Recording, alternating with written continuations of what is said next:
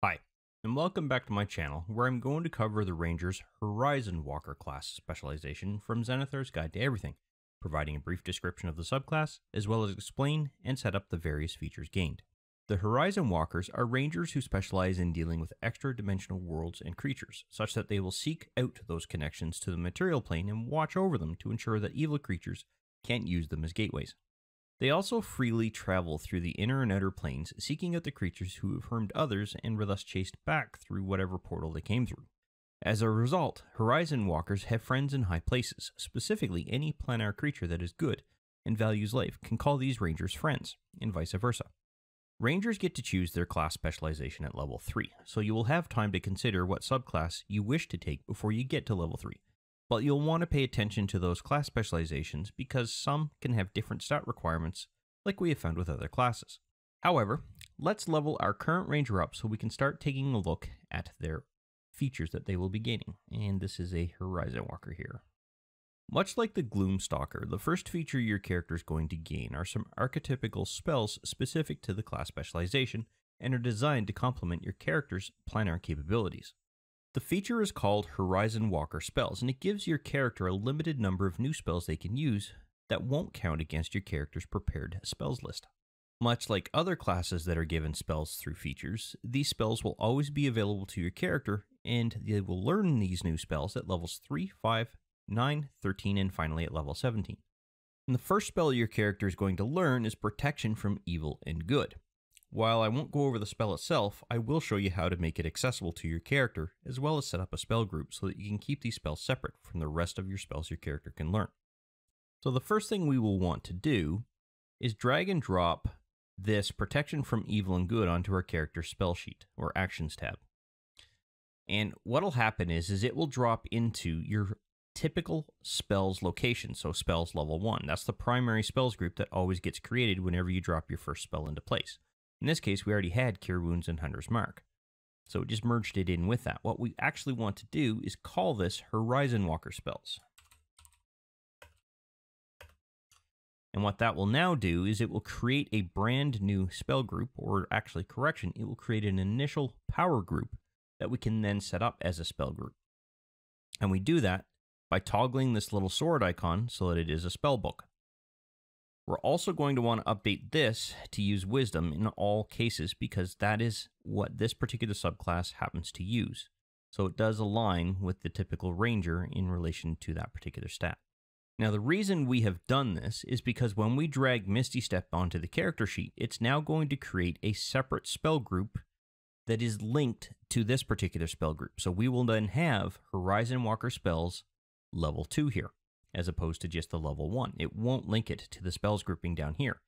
These are two separate spell groups, so if I make adjustments in this particular spell group, it will not make adjustments inside of this. You can see here that we only have base and base, whereas up here, we have whiz, whiz, and whiz for wisdom.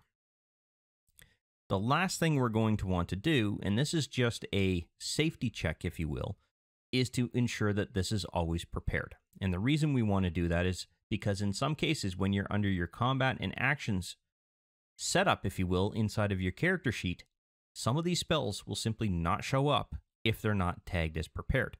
In our case, all of these spells are, so they always show up.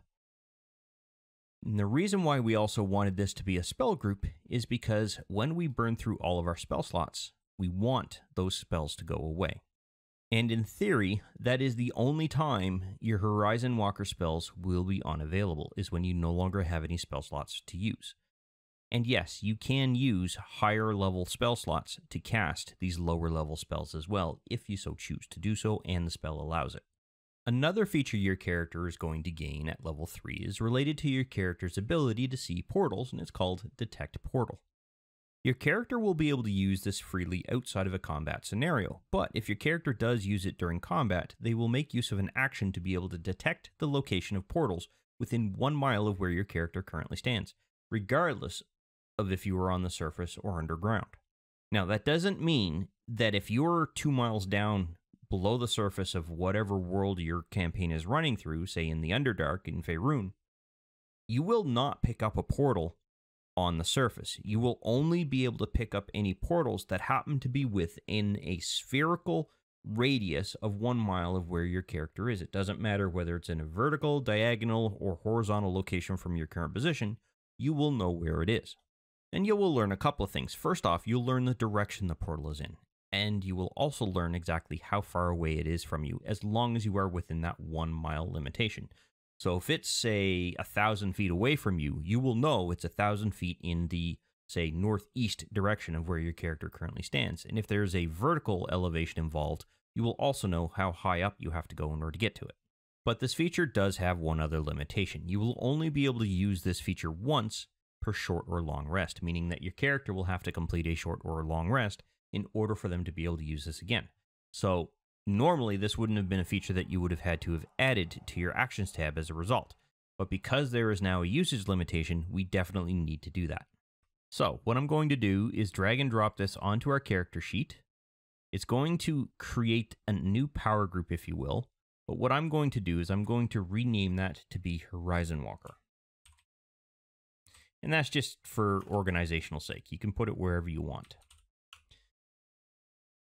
I then want to set this up to have one rest usage. And what this means is that when you set this to rest, it will allow your character to complete a short or a long rest to recover any spent uses of this particular feature. If it was just left at daily, then your character would be required to complete a long rest in order to be able to regain those uses. But in this case, this feature allows us a short or a long rest in order to do that. The final feature your character will gain at level 3 is called a Planar Warrior, and it will allow you to use your character's knowledge of the planar verses to draw on its energy and be able to use that for additional damage, and to change the type of damage of the next weapon attack that your character does. As a bonus action, your character can target any creature within 30 feet of where your character stands, and draw on the energy of the multiverse to use it to convert the damage type of the attack against the creature. And in this particular case, when you convert that weapon's damage, it will convert it to be using force damage as opposed to its normal damage. So if it's a mace, for example, typically that would do bludgeoning damage. But when you make use of this feature, you'll convert that bludgeoning damage into force damage. At the time you choose to use this feature, the character or creature that you're targeting has to be within 30 feet of you. But if you then target that creature, say 2 turns later, the next weapon attack against that particular creature will have that damage conversion done to it. So at that particular point, if the creature has moved out of your normal 30-foot range for this particular feature and is now, say, 60 feet, i.e. within range of a bow or a crossbow, you can still use that weapon and attack that particular creature, because the limitation is that once you've activated it, that quote-unquote flag, if you will, is there so that the next attack you do against that particular creature, it will convert the damage. It doesn't matter whether it's a ranged weapon or a melee-based attack. The damage type the weapon will do is obviously force damage, but you will also gain an additional 1d8 points of force damage on top of the weapon's normal damage. And when your character reaches level 11, this will increase to 2d8 points of damage. So let's go ahead and set this up. First thing I'm going to do is I'm going to drop that into place, and I have no idea why that got set to -1. That should just be a 1. There is no usage limitation on this, except for the fact that when you choose the creature, the next attack you do against that particular creature will have this particular damage, but then you can do it again later. So, I want to move that particular group. No, I want it to here. Now, the good news for us is that the damage roll is already set up for us. We don't have to do anything else, just the organization of the group that we want to put it in. So I just made a realization on something that we need to adjust, and I'm noticing this much later in the recording situation, so this might show up a little bit out of order. In relation to Planar Warrior, when you do the extra damage and you're converting the damage type of your weapon into force damage, let's say, for example, I use this longbow. By default, it uses piercing damage. Well, I do 1d8 plus 4 points of piercing damage in this particular case. What I should do is actually add a damage roll here. And I want to set up that damage roll to be the 1d8 die. Oops, I gotta make a spot for it first. And then go ahead and add in the bonus. Now, where's this bonus coming in from? It's most likely going to be your dexterity. So let's see what happens. Yeah, it was dexterity. So I'm going to bring this around until we get to dexterity again, and I'm going to get rid of that bonus. That gives us our +4. I also want to set up the damage type to be force. And here's why I'm going to do that. Let's say, for example, I have now attacked this white dragon and I've hit. We'll argue that I've rolled and hit a 20 or 19 or whatever. It doesn't matter. I've hit that dragon. The way this is going to work is instead of you rolling this damage here, you are actually going to click this and roll that damage. Almost. I missed a step.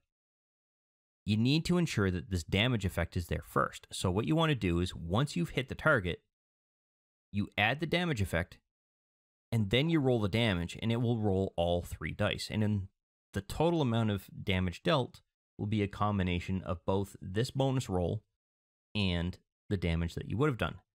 The damage here is going to be equal to whatever weapon you're using. So if you're using a short sword, then you're probably going to want to preload your 1d6 + 4 here as force damage, because it doesn't matter whether it's a ranged weapon or a melee weapon that you change that damage type on. Now, the good news for you here as the player is you can do this every single turn if you so choose to. You can use your bonus action first, which means you could designate that adult white dragon as your quote-unquote planar warrior target to be able to add that additional damage to the overall dice roll. Now, normally, prior to level 11, you would only do 1d8 force damage. After level 11, or once you hit level 11, you'll be doing 2d8, which is why I have 2d8 here, because this character is already past level 11. All you have to do is tell the Dungeon Master that you're using this as your bonus action, and as long as your character is within 30 feet of the actual dragon, you can target that particular dragon for this purpose. So the next turn comes around, my character moves in to range, 30-foot range of the dragon, says, "You're my target." I then make my next attack roll, and let's see if I hit just for kicks. Nope, that will definitely be a miss. Let's go for a hit. Okay, that's going to be a hit. So now what I do is I apply the effect, roll the damage. It does the damage. My character moves back 15 feet if, let's say, I'm bouncing in and out of range. That's how you can make use of this particular feature. When your character reaches level 5, you will be able to drag the Misty Step spell onto your character's Actions tab. And as long as you drop it within the Horizon Walker's spell group, it will automatically create a new group with the same name, just an indication that it is now containing level 2 spells. That's the reason why we set this up. The other thing we have to do is just to make sure that it is prepared so that it will, in fact, show up when you're in a combat action scenario. And that way, whenever you have spell slots available, you will also have your spells available. At Ranger level 7, your character will gain access to the Ethereal spell feature, which will allow them to be able to make use of a free casting of the Etherealness spell itself. There is a reduced duration that your character can step through to the ethereal plane, but will return to the material plane at the end of the current turn. It won't use a spell slot, hence the free casting, but it does burn a use of this particular feature in that your character will need to complete a short or long rest in order to be able to regain that use. So you get one use, at which point you can cast this particular spell, and then you have to complete that rest in order to regain the use that you just did. So let's go ahead and drag and drop this onto our character's Actions tab, and then copy in the appropriate group name here to organize it into the rest of our group. We will also want to flip this to Preparation and set this up as a one rest, because we get to use it even after we complete a short rest. At Ranger level 9, we are gaining access to the Haste spell, so we'll want to make sure that we simply drag and drop this into the existing spell group that we have for our Horizon Walker spells, and then go through and ensure that it is set up and ready for use. And it looks like everything else about it is all set up and ready to go. So all we have to do is that, and it's ready for our character to actually go through and make use of. At Ranger level 11, the first thing we are going to want to do is ensure that we go through and update the amount of damage our Planar Warrior skill is doing, or feature. You simply do that by clicking on this magnifying glass here, navigating down here until you get to this particular damage entry, and then simply update that to be 2d8 force. You don't have to change anything else. And with that adjustment, we have now made the improvement that this particular feature gains at level 11. Also at Ranger level 11, your character is going to gain the Distant Strike feature, which gives your character an instant limited range teleport, as well as the means to attack a third creature under the right circumstances. During combat, as your character is making an attack action, they can teleport up to 10 feet in any direction to a spot that is currently unoccupied. And due to the way that the nature of this particular teleportation is working, I would argue that this would invalidate any attacks of opportunity that could have otherwise been made against your character while making this particular jump. In this particular case, the teleportation is instant. It happens way earlier than anybody can actually go through and react. So this implies that as a character standing next to a creature, if you teleport your character to another location that is, say, 10 feet away from that particular creature, you're doing it so quickly that they cannot react to that particular scenario. However, there is one case where I would argue it is possible to do. I would argue that if you are going up against an opponent that might be hasted or is naturally faster than one would consider normal, i.e. supernaturally faster, then in those two cases, there would be an attack of opportunity that could be executed. But for all other conditions, I don't think the attack of opportunity would be the appropriate action that a DM would take in this particular case. Some DMs would argue against that, but those are my arguments as to why I think it wouldn't necessarily happen right away. It would have to be very specific conditions with additional hastening in place, if you will, in order for that creature to be able to respond. Now, this next portion of the feature is going to be a bit tricky in that if your character is able to attack two different creatures at the same time, you are able to be granted a free attack against a third creature, but this is only going to come into play if you happen to have the means to attack multiple times in the first place.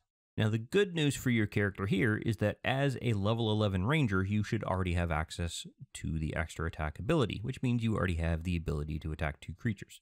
And there is one thing that I want to clarify in relation to the way that this feature works. When you engage a creature or a set of creatures, you can be that 10-foot distance away from that particular creature that you're going to attack initially. So you could theoretically identify the target you're going for, who happens to be within 10 feet of your character, teleport up against that particular character's location or creature's location, make your attack, and then teleport to your second creature that happens to be within that 10-foot reach and make an attack against that creature. The good news here is because you've now attacked two separate creatures, you could create a third teleport to another creature, and it cannot be one you've already attacked, and make an attack against that particular creature. That is your third attack or your free attack.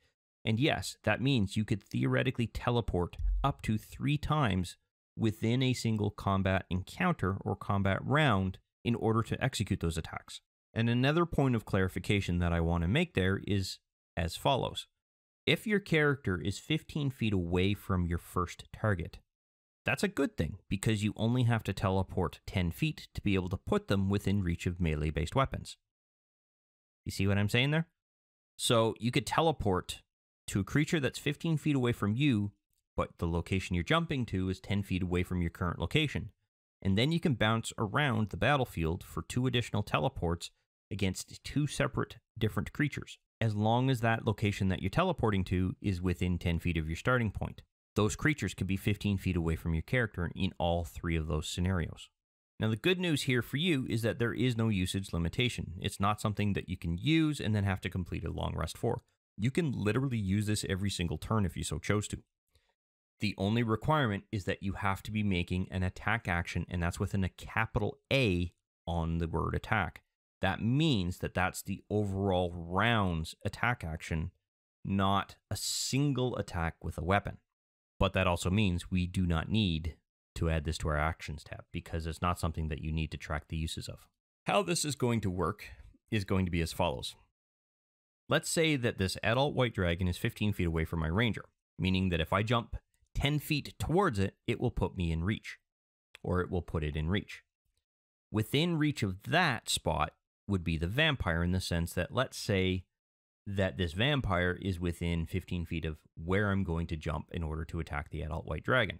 And then finally, let's say that the ape is within 15 feet of where I'm going to land to attack the vampire. Here's how this would work. First, my character would move into place and target the adult white dragon. They would then make their attack roll. I'm just going to use a sword for this particular example. Excellent, I hit, I roll my damage.